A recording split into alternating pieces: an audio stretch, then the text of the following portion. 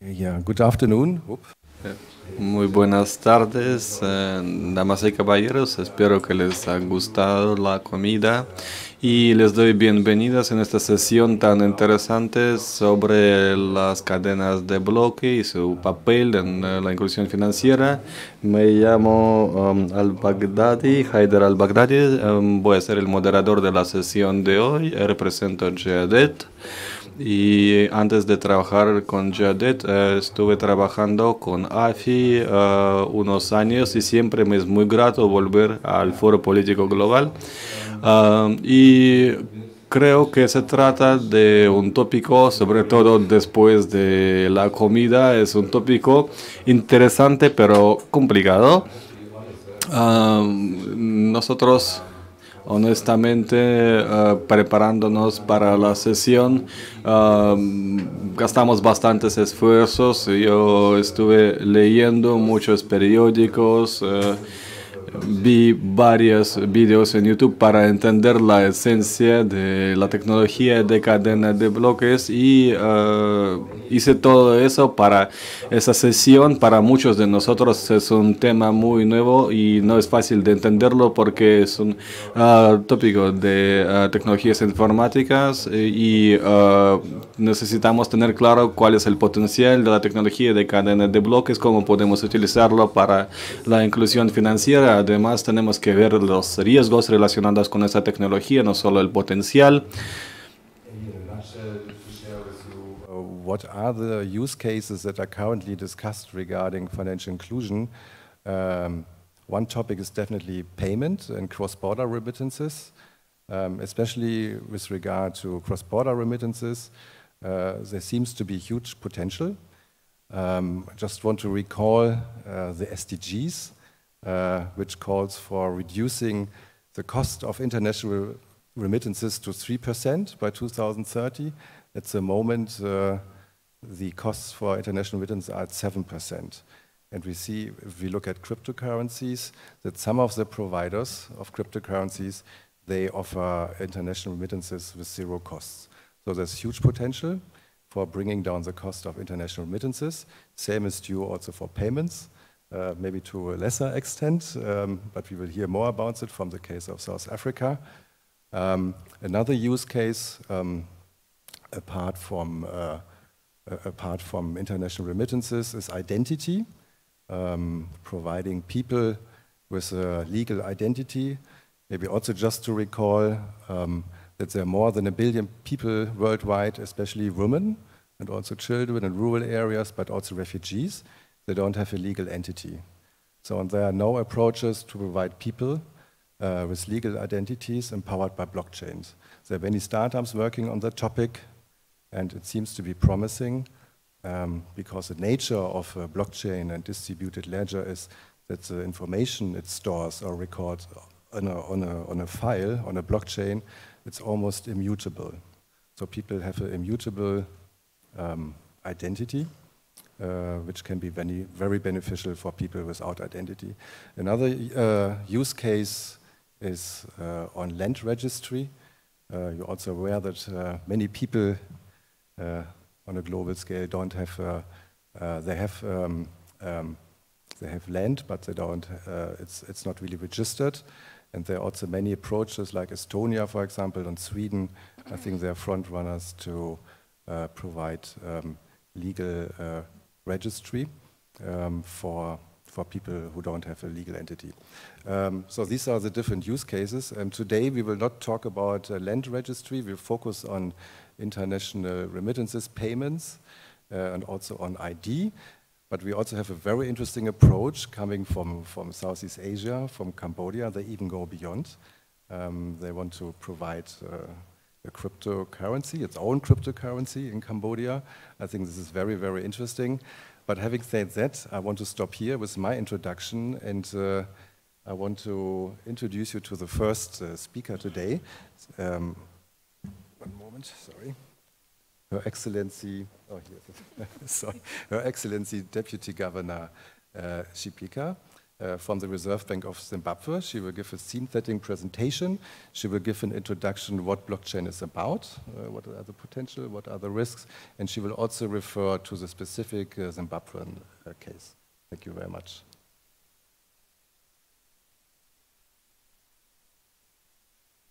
Good afternoon, ladies and gentlemen. As the moderator has said, my task is just to do the theme setting. But I want to start by thanking AFI.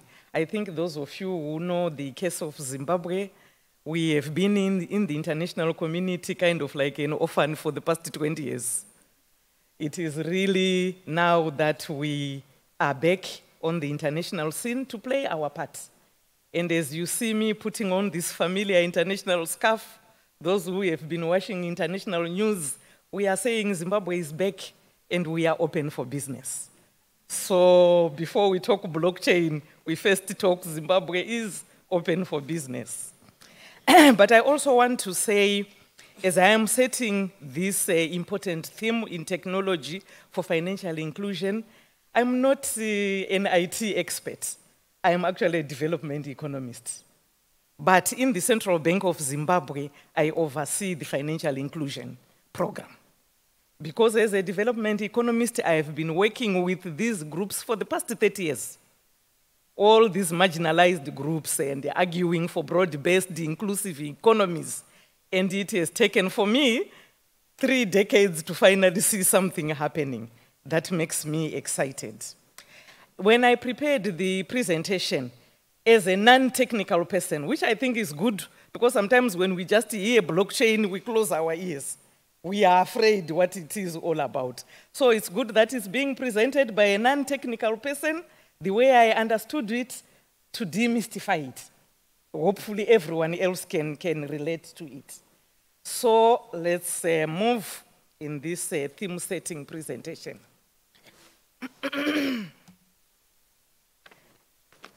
My first slides, people may not be able to read. I'm also not able to read from here, but I'll use my hard copy.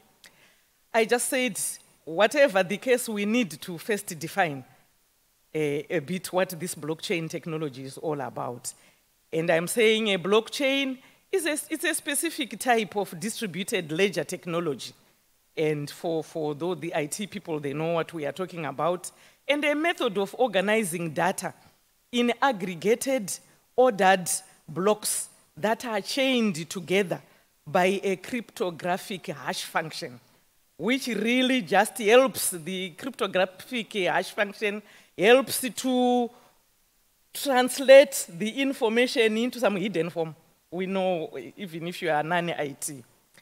But I also noticed that this blockchain technology, it's a recent innovation, probably starting around 2009. It's an innovative and disruptive innovation that eliminates the need for trust and middlemen. And that is really part of the challenge for us regulators, myself coming from the central bank. Because I think part of the historical reason which keeps on coming in all our presentations here at AFI is that really this technology came partly as a response to the global financial crisis, where people and players are saying, regulators, you let us down, and we lost money globally. So it's like, kind of like, if I talk in Zimbabwean language, it's like a protest vote from the innovators. Regulators, you let us down, now we are innovating something where you will not be needed. That's why largely it eliminates trust. We were trusted as regulators, but things didn't go well. But all the same, we have to find a way forward with that technology, find its place instead of ignoring it. And I purposely said, for this presentation, a blockchain technology, I know it's largely linked to cryptocurrencies, but we don't want this presentation to deteriorate into cryptocurrency arguments. We want to look at blockchain technology as a technology available to help us in many ways apart from cryptocurrencies, so that we open up and see its potential in financial inclusion. Blockchain is a disintermediating technology that eliminates friction in value exchange over the internet. So it's kind of like self-regulation. And in that next slide, I just tried to simplify, particularly for us, the non-technical people, what is happening under this technology. If you look at the top, if we read the slide from the top, transaction A, which is me putting my data into the system, transaction B, C, and D. And then it's translated by that hash crypto whatever encrypting into hash value A, hash value B, hash value C, hash value D. Then we are now grouped together until if you look at the bottom, we are now a combined block 50, which I called block 50, which is now the combination of combined hash value A, B, C, D. We are already a group. And then we are again linked to a similar group before that, which I called block 49, by another hash block, and so on. So huge data sets can actually be linked under this technology without even a regulator in it or a middle person, okay? So basically, to me, I said one of the key advantages of this process is its fast processing power of big data sets that we were probably failing to handle up to now.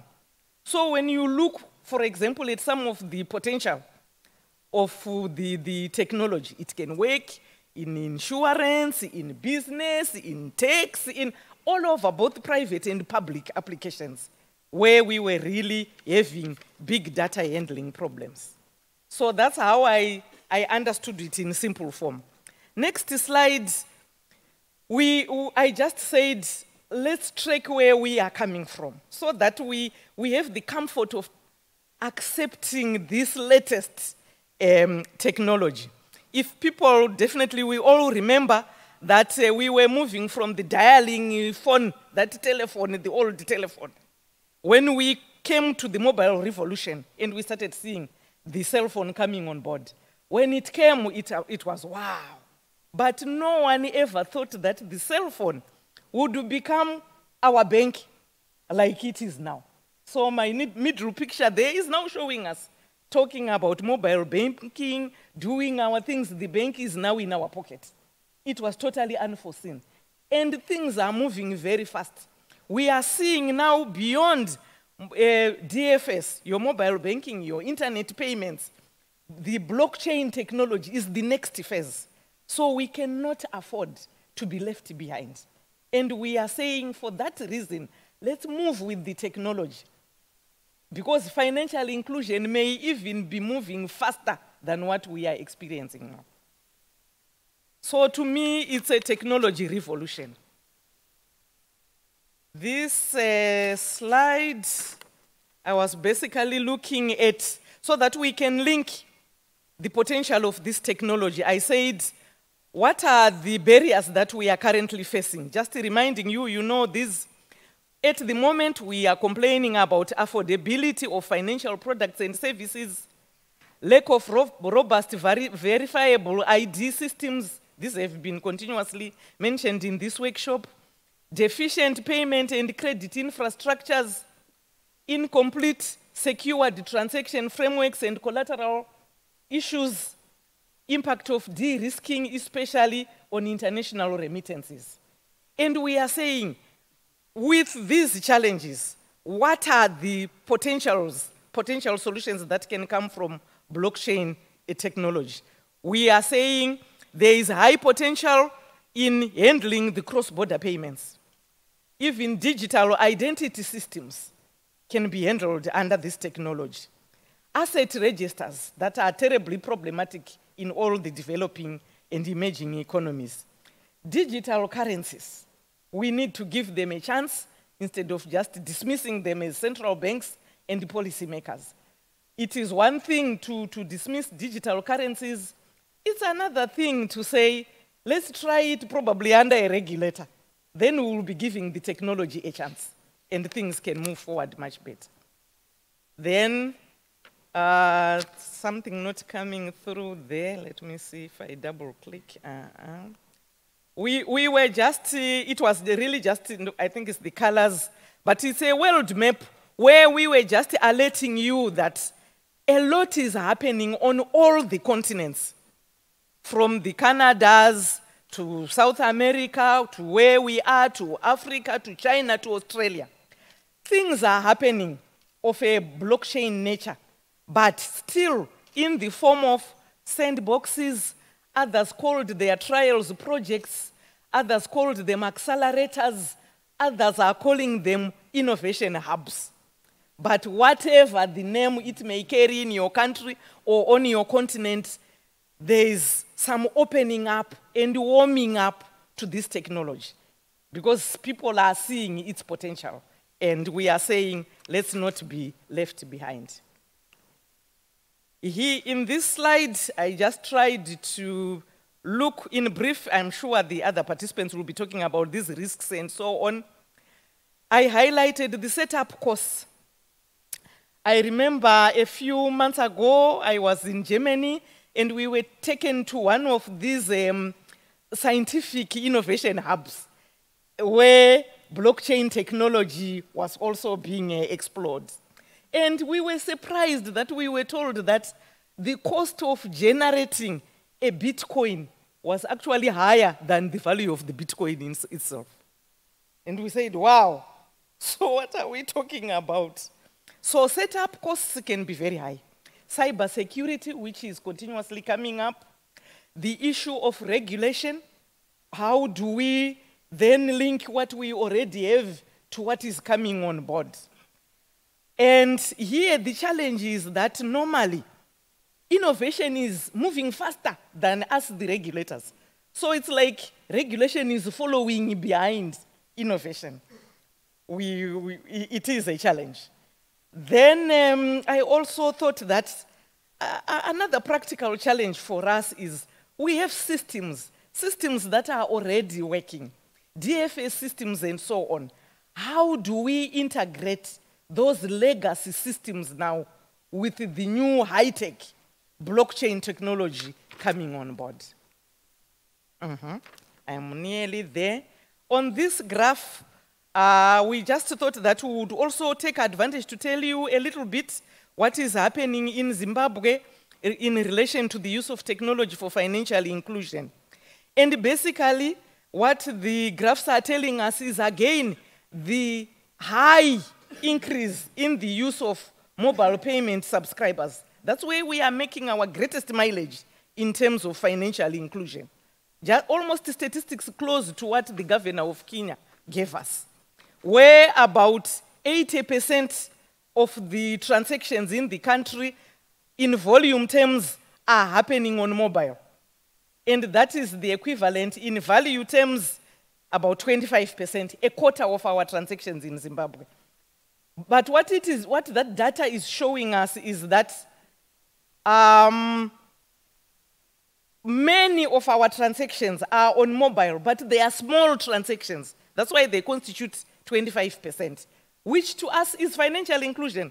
These are small people, small, micro, small and medium enterprises, rural people, women, the youth who are making these small transactions, and they are being financially included. My last slide. So where do we go? What do we do with this new technology on board? As regulators, as policymakers, I gave 3 scenarios of the possible reactions. And some of these are happening in some countries.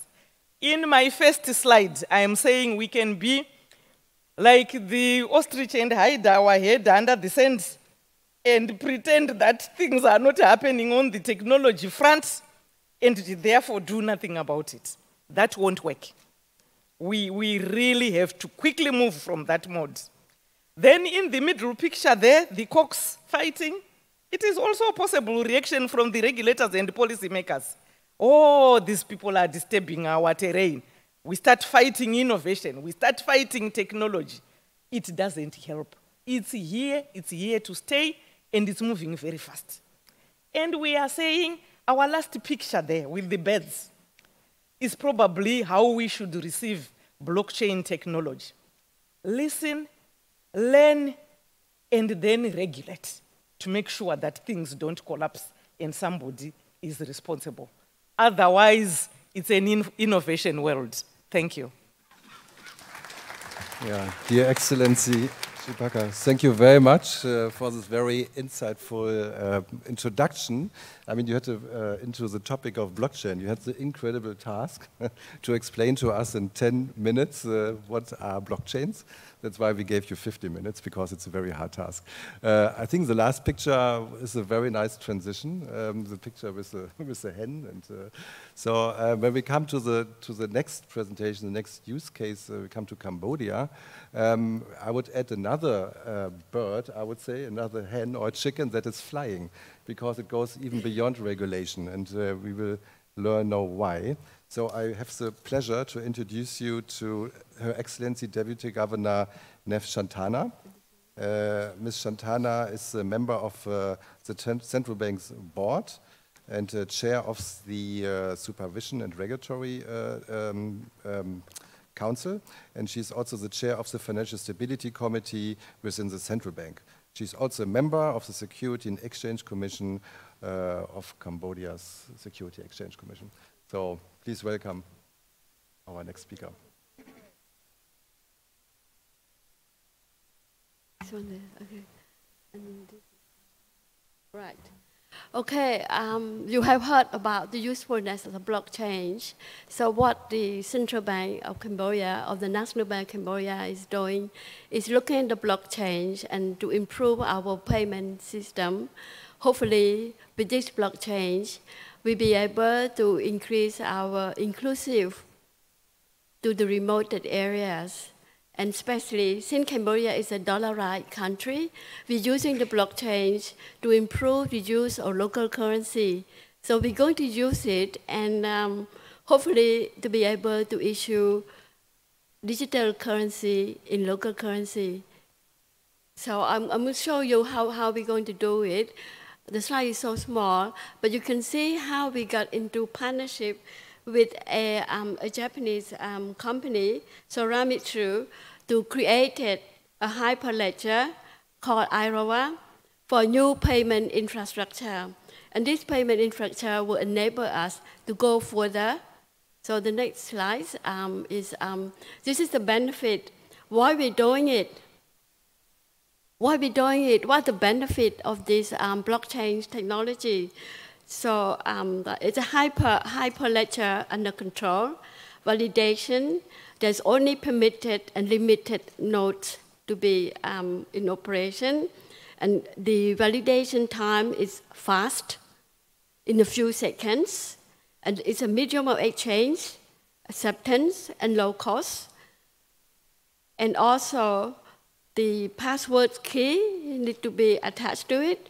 Account can be recovered by the central bank, and KYC requirement and related policy, we can control the money supplies. So why we are doing this project? This is the name of the project, we call it Bakong Project. The project, as I mentioned, Cambodia is a cash economy. So all claim can be claimed on the central bank. So this digital currency, you can claim on the central bank, not like other cryptocurrency. This is a means of exchange. It's a unit of payment which fit into the definition of currency notes. It's just a replacement of note only. So for financial inclusion, it will expand access to financial services, expand the channels of distribution, low fee for end user, and low investment cost for participants. So the advantage of the technology, as Cambodia have a lot of young generation, 70% of our population are young, in between 30, in between less than 50 years old, down to 18 years old. So 70% of us are young population. And payment demand are secure, fast, and convenient, and with a very minimal fee. The role of the central bank in the payment, we are an operator. We own the central bank system. We also a regulator, so we can regulate and oversee the payment services provider and payment system. On the policy maker, multi-policy in financial state stability is that we require to conduct a further study on it. So what can the Bakong project do? What can the project do? We promote the use of electronic. So there's increased use of electronic, and we collect physical cash into the system. The demand on the physical cash may reduce, provide an advanced payment infrastructure. Cash can be deposited, loaned with the financial institution, and financial institution may play the role as a KYC agent, distributing the channels and promote the ecosystem. There's no interest on the central bank digital currency, so financial institutions may attract other financial institution products and services with that price. So how does it work? To us, the financial institution can join this project we call participants. And each participant needs to register at the central bank in order to obtain a permission to join the network. And after successfully register with our project, the participant can top up money to their Bakong settlement account. Participants can send money to each other via this project on a desktop application. Each participant can create address accounts for its customer, the users. And participants are responsible in managing their customers' accounts, including KYC. So if you look at the graph, I've showed the graph, you can see that this actual project of a blockchain that we're using would be able to send money to each other, pay any bill or transfer fund, deposit, allow customers to deposit money to any bank account, and receive for showing the QR. We use the QR code to sender, option including amounts and roughly.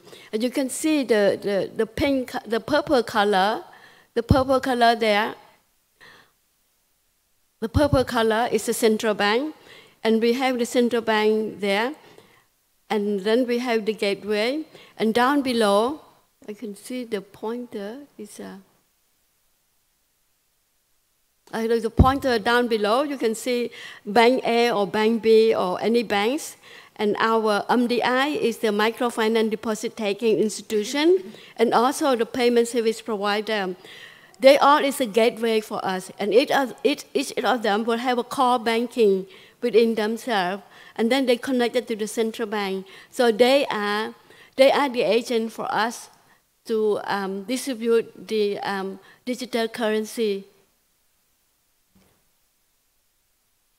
So next, we will, this is only a pilot case that we are working on it. So there is a legal that we have to look at it, how to supervise it, how to oversize it, what sort of regulation that we should have in place to validate that.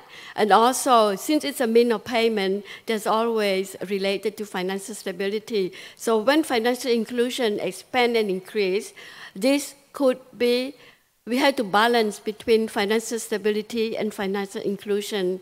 And monetary policy, it will be a different kind of monetary policy. You know the money base, but you don't know how the multiply effect with this digital currency, since the speed is so fast. And then there's other cybercrime. We need to have a secure system to be interoperability, and hopefully we would be able to use this blockchain to improve our means of payments, and also to sort of de-dollarize, use more local currency. So that's my presentation. Thank you. Your Excellency, Deputy Governor Shantana, thank you very much for that really excellent presentation, and also congratulations to your approach. And I think we all stay tuned to see what the results will be. You are still in the planning phase, as I understood, and you will roll out this technology soon. and I hope that next year you can then come back and report on the progress. I mean, what is really remarkable also when it comes to international remittances, that, I mean, to bring down the costs, the reason why that financial intermediaries are excluded, no? And I mean, they're not actually needed anymore, financial intermediaries, when it comes at least to international remittances. Before we go on to the next presentation, I would like to ask you, how do you see the role of financial institutions in that setup? Okay, you see, as our colleague mentioned, that we could bypass the financial institution, but to us, we thought that perhaps in the future, we may bypass the intermediary in between. But for the starting, because we are concentrate on retail first, just to expand the use of to promote the use of local currency, then we would use the financial institution as our immediate channel to distribute the currency. Just at the moment, your note, you issue your note, you issue it to the public. So through this blockchain or through the financial institution, then they can have more innovation to produce a products that fit to it and for the user. Okay, thank you very much. I think now we can come to the next use case, identity. I said it in my introduction, there are different use cases for financial inclusion. Here we have an example of another AFI member. And I would like to invite the next panelist, Mr. Alison Piddick, Assistant Governor responsible for financial system stability at the Bank of Papua New Guinea. Please, the floor is yours. Thank you. Thank you very much, Aida. Okay, so I want to tell you a story about what we are doing in Papua New Guinea. By way of background, just to appreciate, Papua New Guinea is in the Pacific. It's one of the largest islands in the world. There are approximately 8 million people there, and 75% of the population do not have a bank account. We have a very exciting national strategy we are running now, the second one, which by 2020 we should see the number coming right down. There are over 800 unique languages in Papua New Guinea, and only 18% of the population live in the urban centers. So as you can imagine, the bulk of the population is in the rural areas. 20% of the population have access to electricity. Internet connectivity is not really reliable. But amazingly, 75% of the population, they have access to a mobile phone, and they can do SMS messaging and communicate with their relatives in other places. I think that's a good starting point to start a story.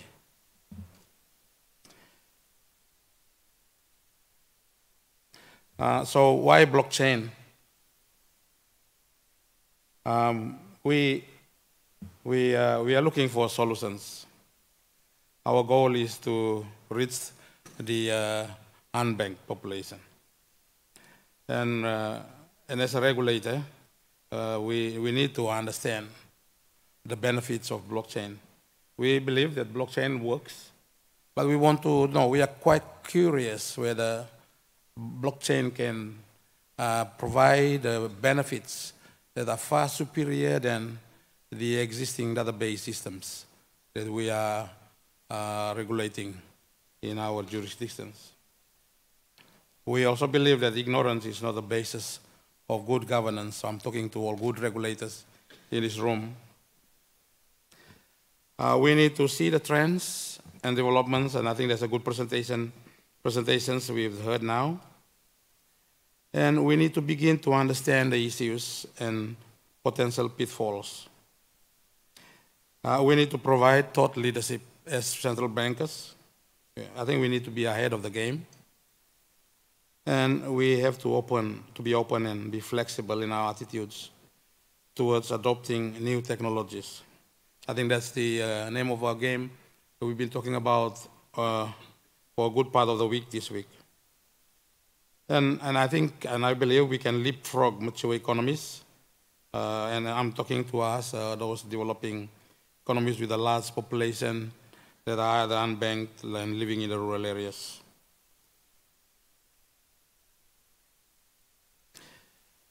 So again, our objective is to find a technology that can enable us to reach our population.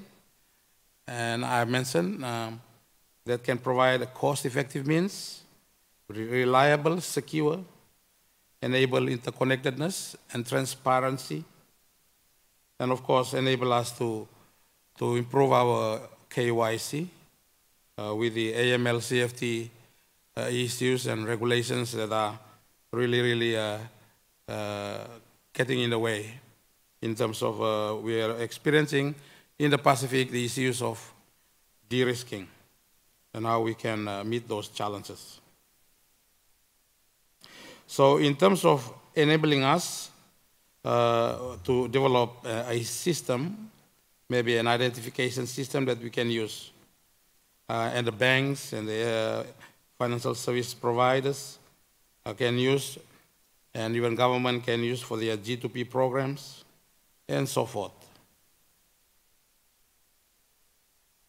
So we've started on a journey, and our journey started in September 2016. Pardon me about the quality of the smallness of the slides. In 2017, January, we attended a London hackathon and also a conference, and we raised our need area, and that is if someone in the room can develop a blockchain program that can meet our need to reach out to our rural areas where there is no electricity. Basically, the population is to a large extent illiterate. Something simple and something that can be used. And so, thank goodness, we got what we call a Papuani box that was developed right there within a few hours. And so the journey, we went home and talked about it. The Australian government picked up the story, and we got a visit from the Prime Minister of Australia to PNG. They are also interested in the idea. So this is good collaboration. And so we have now started a good collaboration with the Australian government. We ran a number of trials in terms of concept, proof of concept, one in the urban center and one in the rural area. And I'll show you a few pictures later on. I'm just going through the slides, as you can see. So we managed to do the proof of concepts, and they seem to work. This is quite exciting. And so we ran a blockchain conference, get everybody, synthesize the issue, and get all the thinking into the issue. We've just set up an association, which now will enhance collaboration between government and the private sector. So there is now broad discussions in the country. So you can see the journey is quite a number of events so far we've done. And in 2018, our focus now is to develop an identity trust framework. I think that's create an environment that blockchain can run on, and we can be able to get the trust of people as well. And to look at also the other deliverable we want to look at is sandboxing the idea. And so we've got a number of issues that we want to do this year. So this is a picture of a village, very remote place in PNG, just outside the capital city, no electricity, telephone, you can access telephones, which is quite good, especially mobile phones. You can use them in these areas. And so so we did a trial, quite interesting. So it worked. We used that Papuani box, now we're calling it ID box, that, where a person can provide his or her fingerprint. It has a fingerprint reader There is an SMS SIM card number. You can enter it into the ID box, and it's combined with some encryption of it. We just said about the encryption. And there is by just using a solar kit, you can be able to run this in a very remote place. So we think that this thing can work in the rural areas, a blockchain system to enable financial inclusion. So that's a picture of the kit that we are using. Very simple, and someone can use that to make phone calls, to access values, to buy a good or something by use of this simple ID box. So these are some of the key features in terms of security. These are some of the key features, or three main key features of this ID box or ID card. So it has the capability of storage and storing a cryptocurrency type barcode, very long one, and that's generated by the machine. And you can use your ID.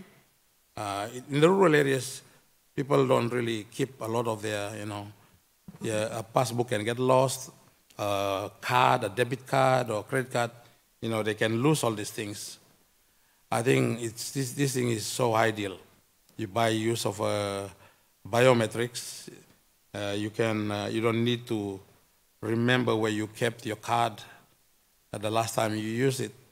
You just turn up with your fingerprint, so long as no one cut your finger off, and then all your features can come up on the screen, and your identification can be done right there. It is quite interesting. So that's the journey where we have. Just one more slide. It's not there now. The lessons learned. So what are the lessons that we have learned now? Well, there is a need for consistent communication throughout this period that we are running this thing. There's a lot of awareness that we need to do, a lot of financial literacy programs that we need to carry out. People need to understand, so there is something that we need to do. Firstly, we need to work with the villages, get their permission. So there are cultural issues that are quite important that we need to be aware of and explain what we are trying to do that will help them to improve their standard of living.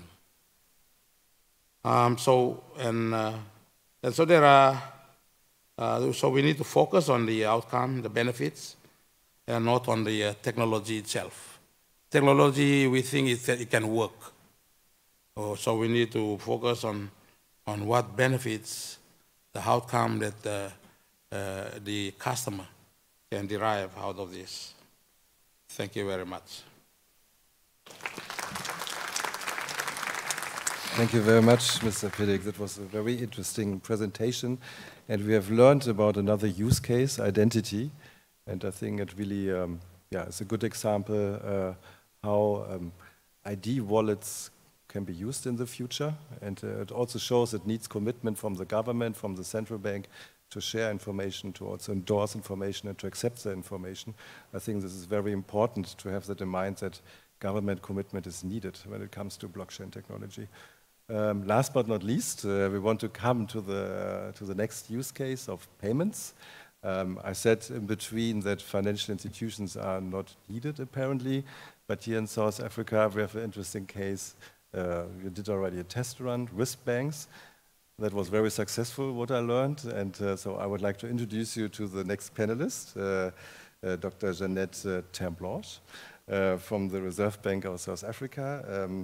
Ms. Terblanche is the head of Policy, Statistics and Industry Support Department, and prior to her work at the central bank, she worked in the industry at various positions at CEO levels for insurance companies and also banks.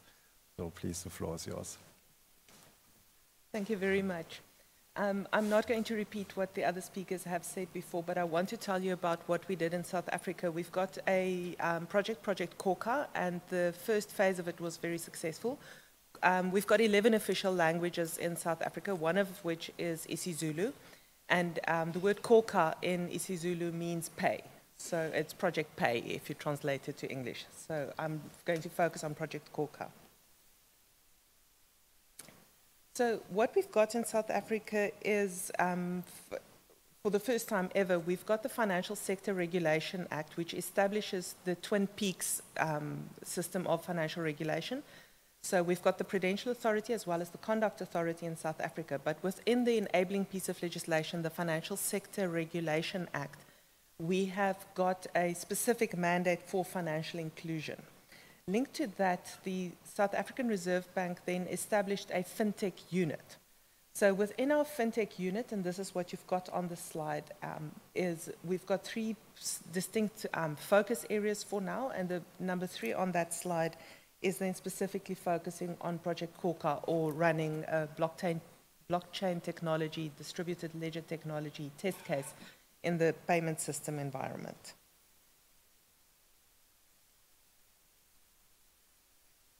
So what we do in terms of financial inclusion and using financial technology is we've got innovation hubs, regulatory sandboxes, and innovation facilitators in our fintech unit within the South African Reserve Bank.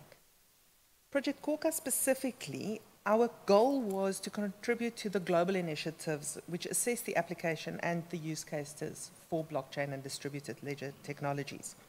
So Project Korka was an exciting collaborative effort between a consortium of banks in South Africa, as well as technical and support partners, and it was led by the South African Reserve Bank, by the SARB, as we are called, and our fintech unit. The goal of the project was to build a proof of concept on a wholesale payment system for interbank settlements using a tokenized South African rand on this technology. So the project started in January 2018. That was the first phase, and it ran for 14 weeks. The project was designed to provide a realistic test of a DLT-based wholesale payment system. Note that I continuously say wholesale payment. It wasn't retail payments yet. So we also investigated whether confidentiality could be achieved at scale, and whether production level volumes and multiple node types, each configured by the individual banks, could be accommodated. And the result was that it could be accommodated. So the scope of the project was to create a distributed ledger between these participating banks as a wholesale payment system. And it was backed by central bank deposits. It allowed participating banks to pledge, redeem, and track balances on the tokenized rand on the ledger. The project aimed to assess the performance, scalability, privacy, and resilience of a DLT solution under conditions that were as realistic as possible, in that each bank was responsible for its own node, and these Project Korka endeavors to satisfy the requirements focused on operational environments, and it also looks at the principles for financial market infrastructures. So whilst doing this test case, we continuously looked at whether we are compliant with international standards on the PFMI side.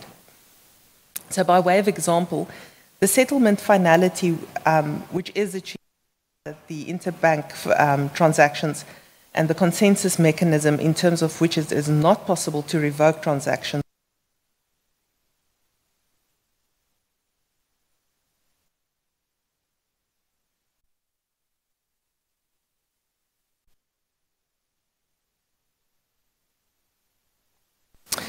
in South Africa, we've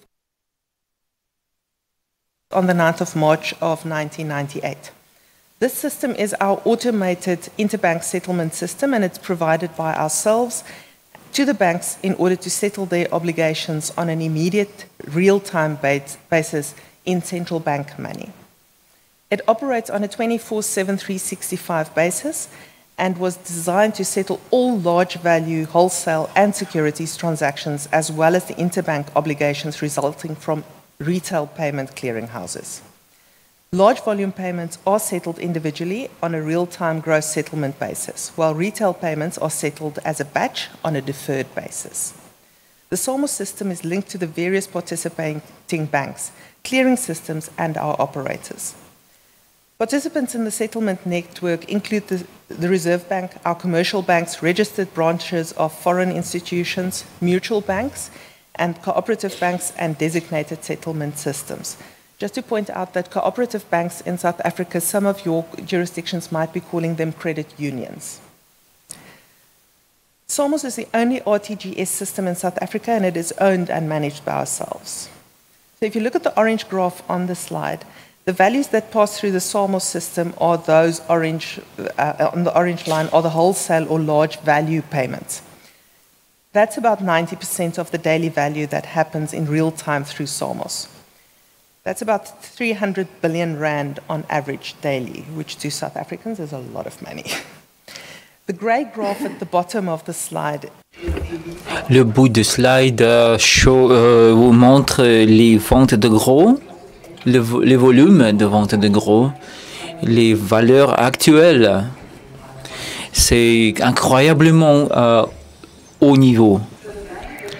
Les valeurs qui est part de ce système est essentiel pour l'infrastructure et l'économie de notre pays.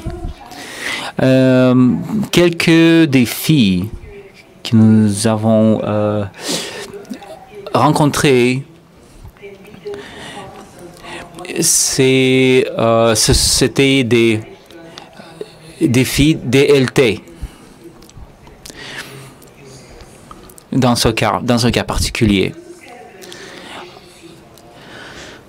Dans la tailleur et l'efficacité, les documents que nous avons développés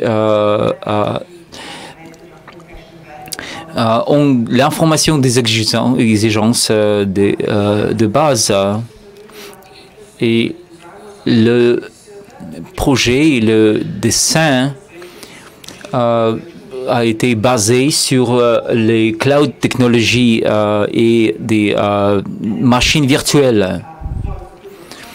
Et une des preuves des concepts a été incluse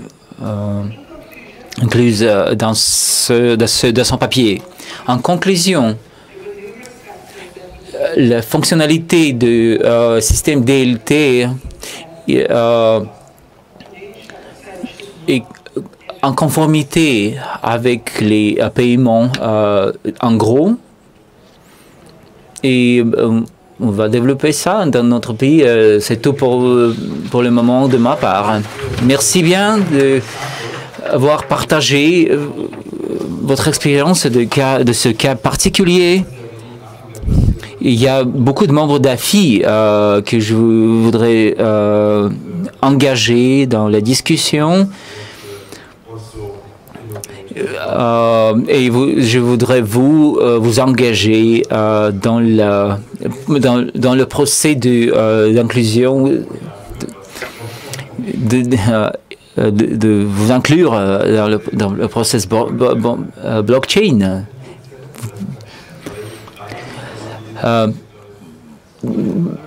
J'espère que nous ne résistons pas à cette technologie et merci pour votre présentation et je voudrais donner l'opportunité, les chances pour les questions de notre spectateur. De nos spectateurs, y a-t-il des questions?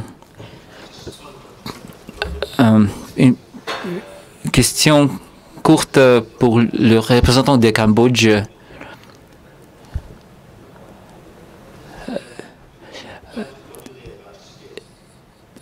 On n'a pas compris la question. Pourquoi? Quels sont les stimulus, les stimules pour la participation des institutions régulatrices? Les consommateurs ayant des comptes avec la Banque centrale pour commencement ils veulent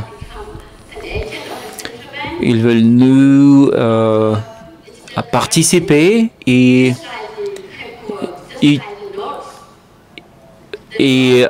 traditionnellement, ils sont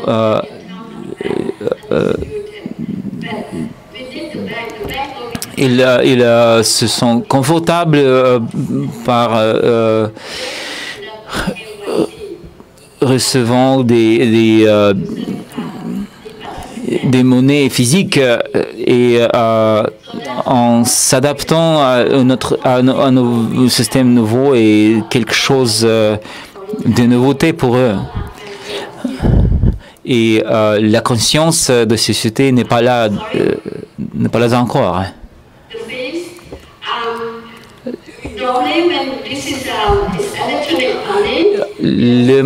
L'argent électronique numérique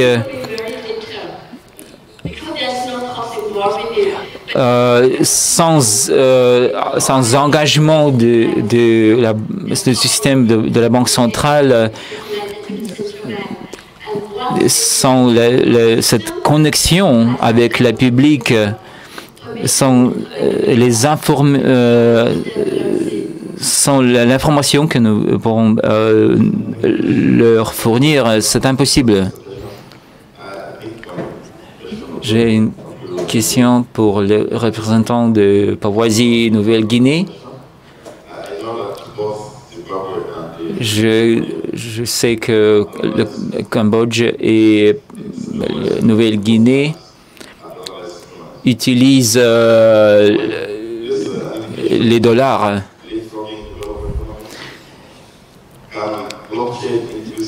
Les économies leapfrog, ce sont les deux économies que je connais et ils sont capables de ce transfert à blockchain parce que leur monnaie dépend des effets de l'économie de dollars. Et quel est les tarifs d'échange entre les dollars et les monnaies de Papouasie-Nouvelle-Guinée? Et cette technologie peut aider beaucoup aux économies développantes.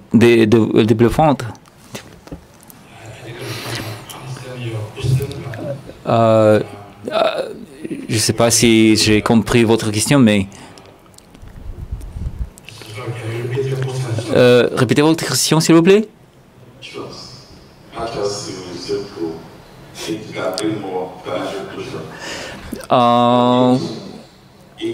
Dans le contexte d'inclusion financière, pour améliorer la productivité de l'économie, comment cette technologie peut-elle être utilisée?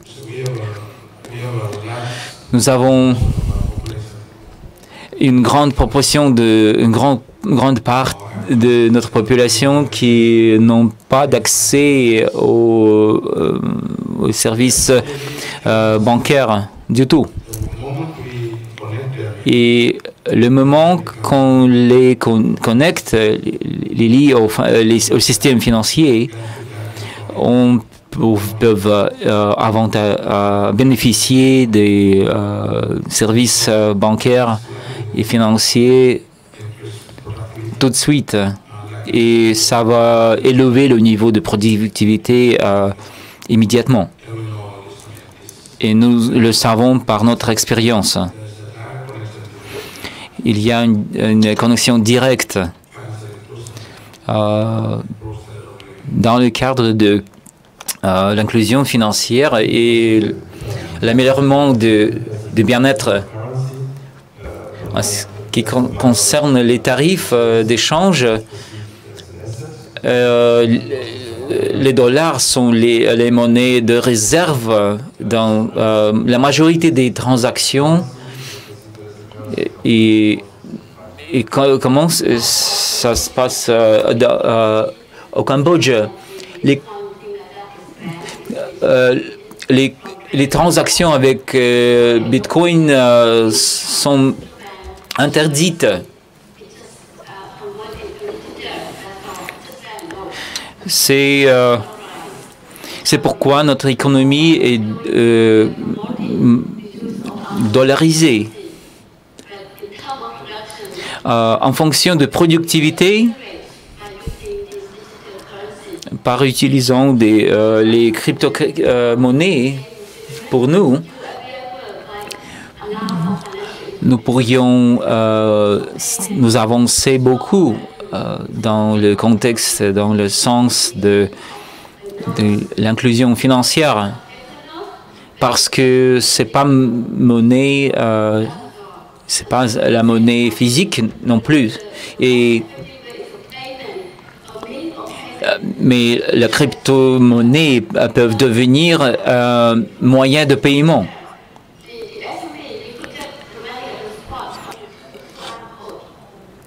Et ceux qui reçoivent les paiements peuvent faire par utilisant les QR codes.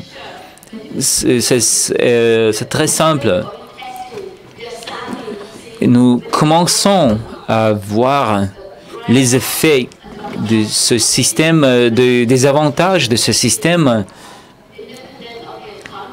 indépendant de l'état de l'économie nationale, par évitant la phase de dollarisation de notre économie. Et cette politique, nous la considérons meilleure. Et nous ne dépendrons plus des tarifs, des politiques et des régulations. Je voudrais ajouter à cette réponse l'élément clé dans le procès d'inclusion financière et l'avantage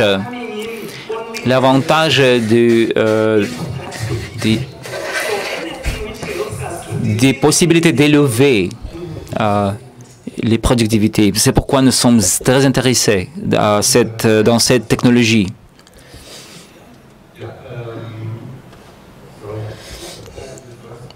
Vous êtes premier. J'ai deux questions. Une question pour Cambodge et la seconde question pour Zimbabwe et Cambodge.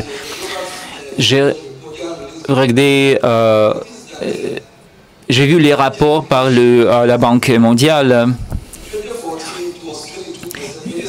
2014 et 2017 dans le contexte des monnaies de l'argent numérique. Les transactions consistaient de 2% de toutes les autres transactions. Et la deuxième question est la question de crypto-monnaie, l'argent numérique. Et l'acceptance au Cambodge est très bas pour le moment. Je suppose que je pourrais avoir tort, mais c'est très difficile pour les technologies, pour voir comment la technologie blockchain et d'autres nouveautés peuvent nous aider, comme dans le cas Zimbabwe, avec l'autorisation et l'identification. Il y a des défis que nos économies doivent adresser. Et la majorité des pays en Afrique, par exemple, doivent faire le leapfrog et utiliser cette technologie parce que ça va stabiliser nos monnaies nationales.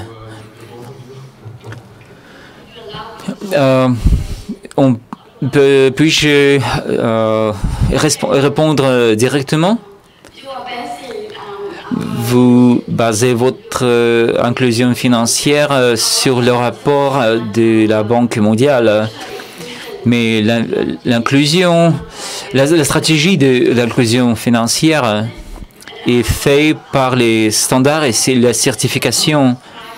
Et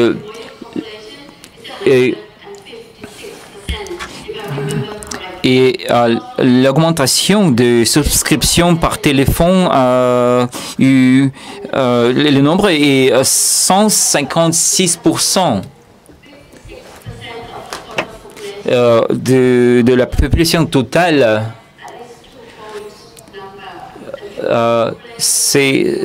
Et la population du Cambodge est très jeune et très active. Il y a beaucoup de smartphones.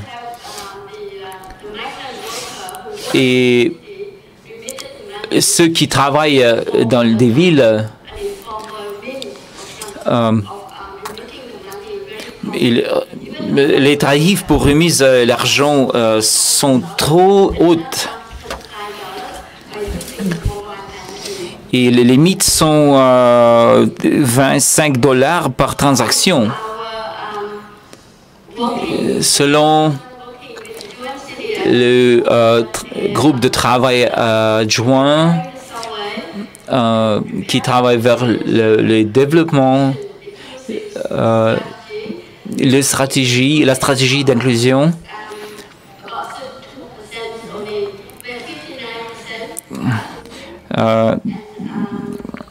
On a découvert que le pourcentage, la part d'inclusion est 59%.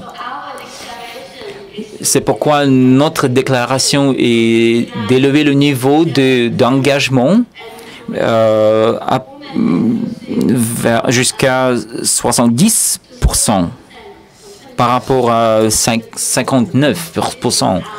C'est notre stratégie. Nous ne basons pas notre stratégie sur la politique de la Banque centrale.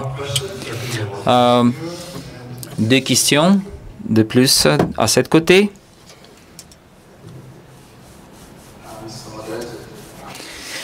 Bonjour, monsieur le modérateur. Je vous ai connu pendant plusieurs années et je voudrais remercier tous les panélistes et tous les représentants gouverneurs des banques pour faire cette discussion si simple.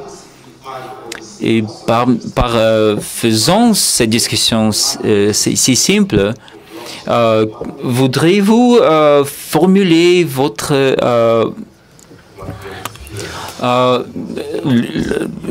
les risques et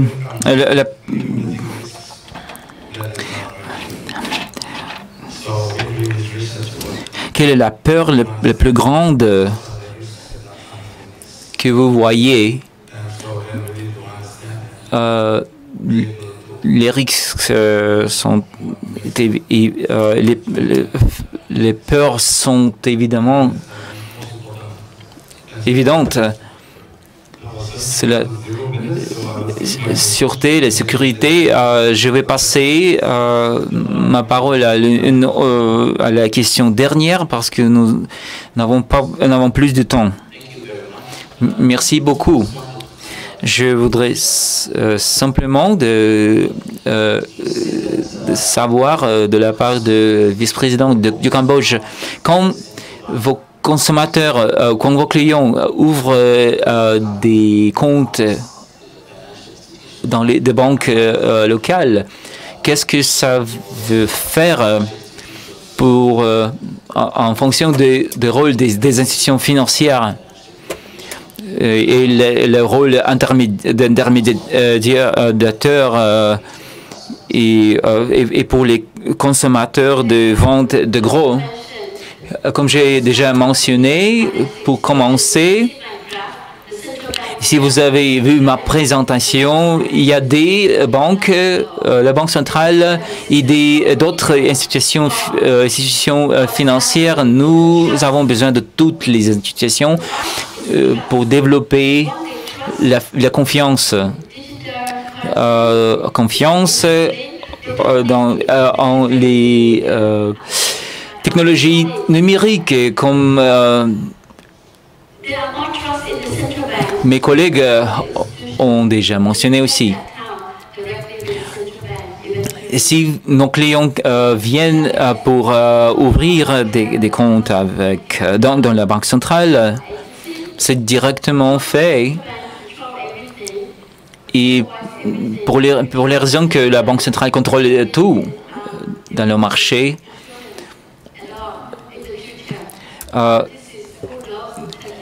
il a l'assurance dans son cas parce qu'il y a l'histoire, il y a la réputation, etc. Mais avec cette nouvelle technologie,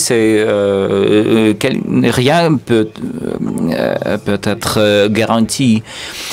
Je voudrais, parce que nous n'avons pas plus de temps, et je voudrais résumer notre discussion. Et il y a beaucoup de potentiel et il y a beaucoup de défis dans cette nouvelle technologie. Je voudrais remercier tous ceux qui ont participé dans cette discussion et pour vos questions aussi. Et il y a eu des réponses positives et nous remercions vous tous encore une fois.